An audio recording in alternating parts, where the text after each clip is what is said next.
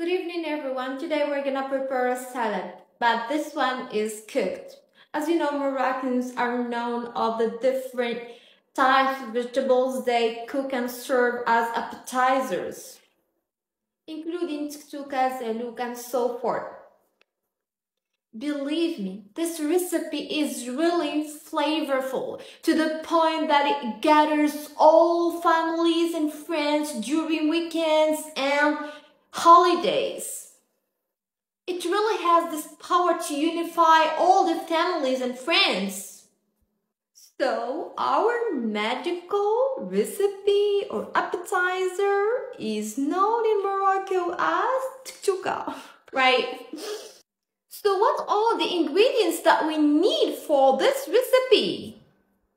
First, we need finely chopped coriander and parsley, a teaspoon of salt, a teaspoon of paprika, a teaspoon of cumin, a teaspoon of black pepper, a teaspoon of turmeric, خرقوم, a teaspoon of ginger, and then finally a teaspoon of coriander powder. Last but not least, olive oil. About 2 tablespoons of olive oil. 2 garlic cloves. We are going to crush them. Using the mortar and pestle, we are going to crush these, right? To crush.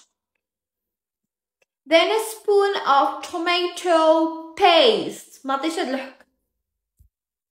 We need 3 tomatoes, a grater. We are going to grate tomatoes. Grilled or roasted pepper, okay? Okay? After you grill the pepper, you have to put it inside the plastic bag like this, a small plastic bag.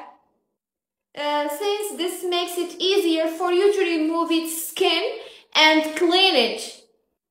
Okay, now let's grate tomatoes.